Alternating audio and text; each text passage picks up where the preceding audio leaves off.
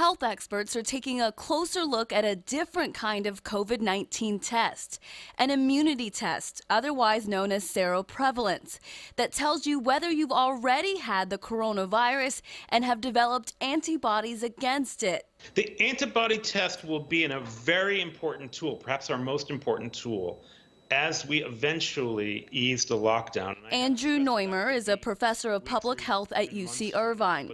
He says it's possible that flu you thought you had late winter was actually COVID-19. Whatever you had in December was not COVID, and it's very possible that what you had in January was not COVID.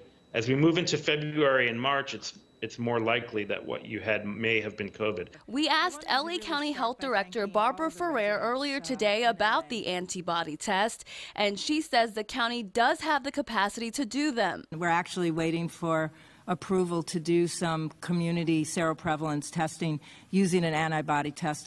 The results could help officials determine who can go back to work, what places of business can reopen, and who needs to keep socially distancing. Because if someone is negative, that means they're susceptible. And that means even if their neighbor can go back to work, that person needs to be very careful. It could also reassure healthcare workers who may have developed immunity to COVID-19.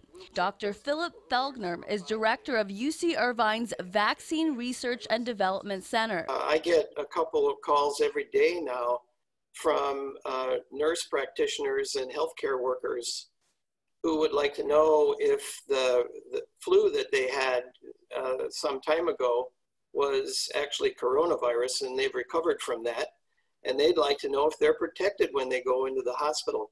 By most measures, the capacity to widely give antibody tests is still weeks away, but there are signs that it's happening.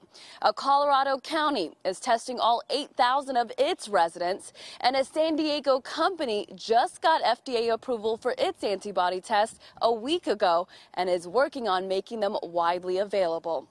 I'm Hermela Aragawi for CBS 2 News.